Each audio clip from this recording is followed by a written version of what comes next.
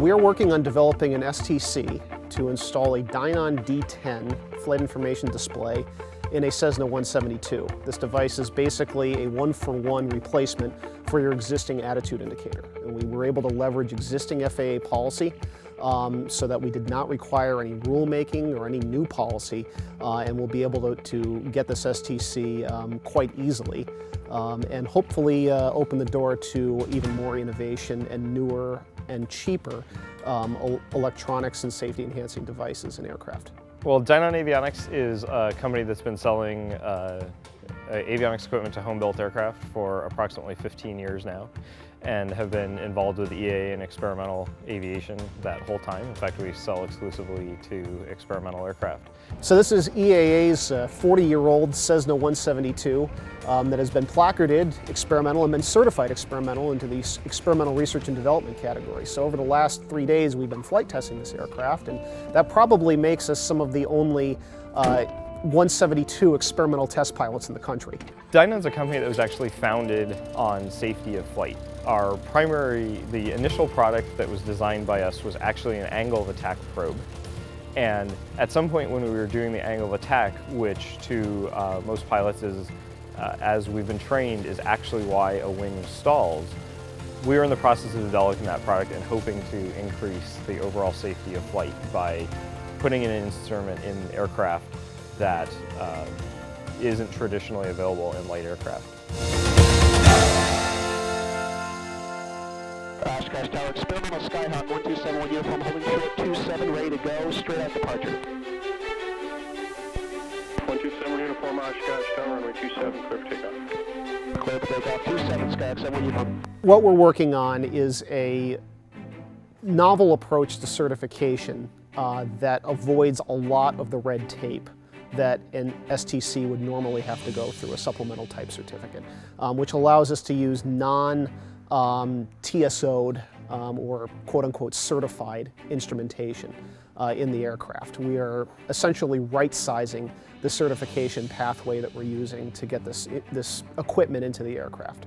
The Dynon D10A is a product that was designed to retrofit in the panel of an already flying aircraft. That was its primary goal 10 years ago when sold to experimental aircraft. And it is primarily an attitude indicator. Anybody that's used to seeing an attitude indicator would look at it and immediately recognize a blue over brown presentation in the background. It works exactly like a mechanical attitude indicator, but is an electronic device.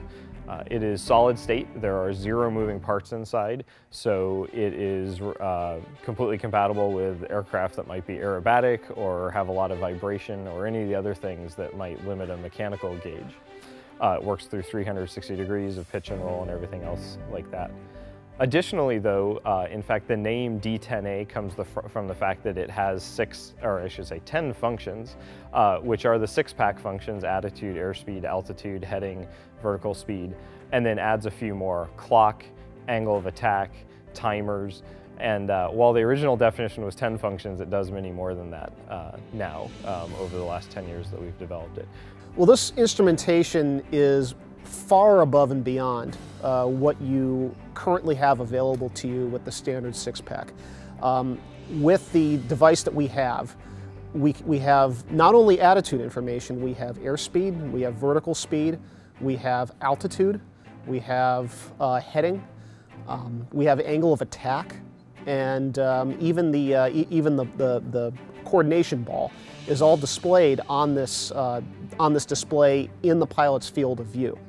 So it is a very accurate device. It's probably more accurate than standard mechanical gyros, but it also gives you advisory information to the flight in the field of view of the pilot. We've found through flight testing that it is, in general, easier to read and in some cases even more accurate than standard steam gauges. The Dynon's goal in experimental aviation continues to certified aviation in making products that are easy to install. We have a history of home builders building their own aircraft and installing things, and that will flow to the installation of the D10A in a type certificated aircraft. The display itself is a self-contained unit. It fits in a 3 1/8 inch hole, and all of the sensors, the primary sensors, are inside that box. So the only connections required to that device are power and ground, and the standard pitot and static in the aircraft that are right next door at the airspeed indicator.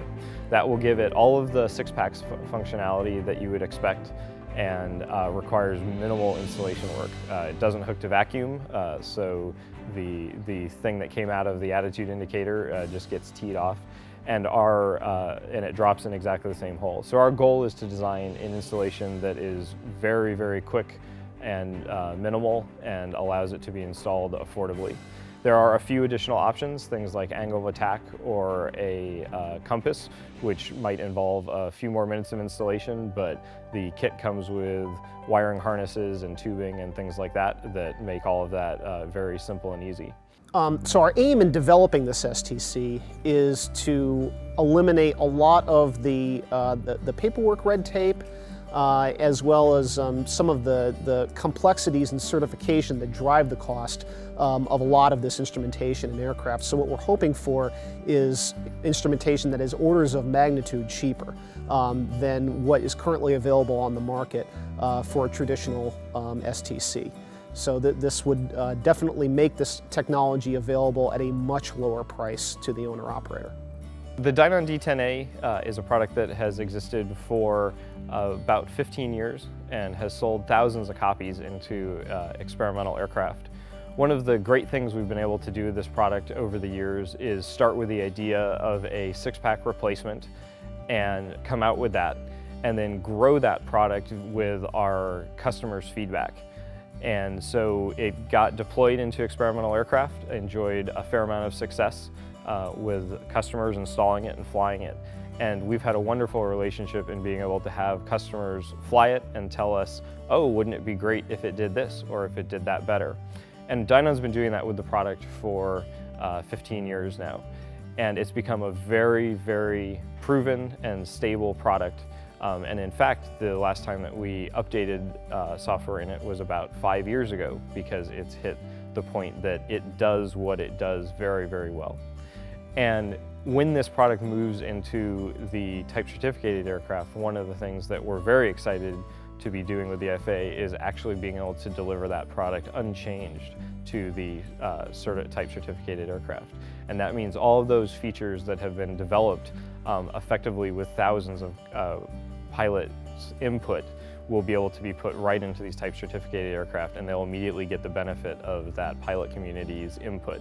So it's a product that was really community developed, and we're excited because we believe that leads us to a much better and proven user interface and user experience than a brand new product you might see coming into the type certificated world that has been through a more constrained development process. And we're very excited to be able to test that as we get to type certificated aircraft, and hopefully prove that that is another way to demonstrate that products can be developed affordably and reliably for the light GA market. Over the last 3 days, we have been flight testing this equipment in our aircraft.